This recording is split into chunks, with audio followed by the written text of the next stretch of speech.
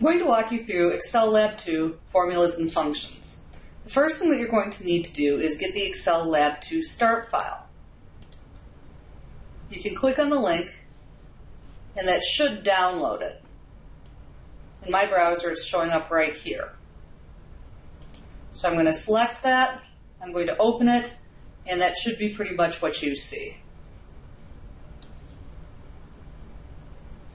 And I'm going to walk you through step by step what we're doing in the lab. So in cell B11, and remember it's always done here, B11, that would be for the total. We want to calculate the total. First we're going to have to choose Enable Editing. Now I can calculate the total of cells B4 through B9. There's a couple different ways to do this. You can use the sum function from up here,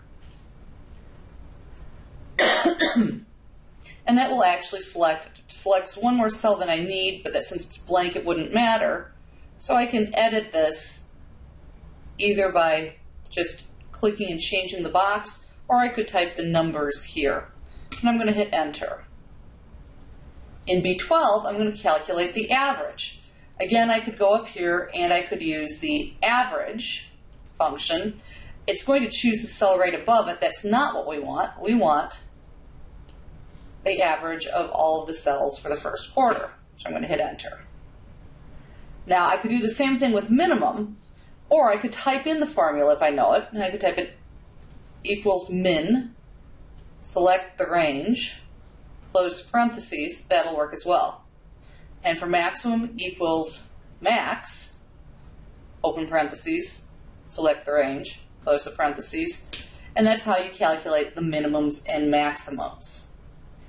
Then you can select all of these, and you can copy that formula all the way across.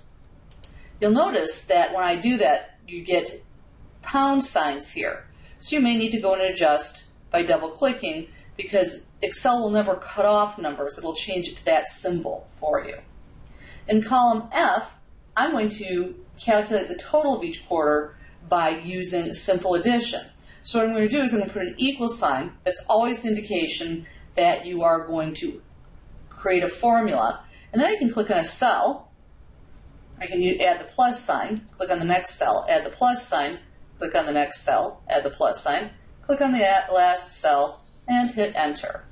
And if you'll notice, if I were to click on this, you can see the formula up here to double check it, or if you double click, it changes the colors of your letters and numbers to match the appropriate cell.